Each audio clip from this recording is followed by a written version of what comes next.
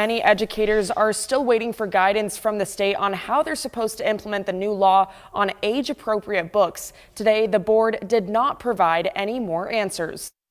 Confusion in the classroom. The president of the Board of Education admitted Thursday that educators are frustrated with the lack of guidance on how to implement the law that removes certain books from school classrooms and libraries.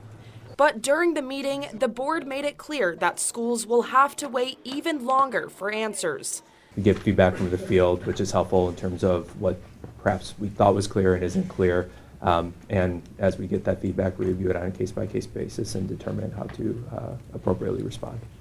The president of the board urged them to come up with guidelines soon. A woman who spoke during public comment asked them to do the same. They're still waiting on your action as far as implementing administrative rules and the DE's assistance in better understanding the law. So they're kind of feeling in limbo. KCCI reached out to over 300 Iowa school districts to see how they are implementing this law. Many say they're still waiting for guidance from the state.